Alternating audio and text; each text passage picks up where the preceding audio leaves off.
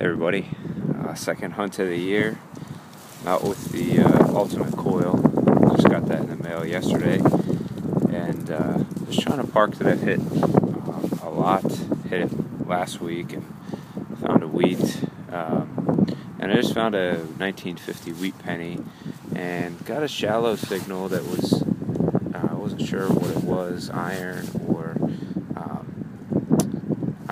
wheat or silver, because it was coming in with iron one way, silver another. But I dug it, and I think I got my first silver of the year. It looks to be a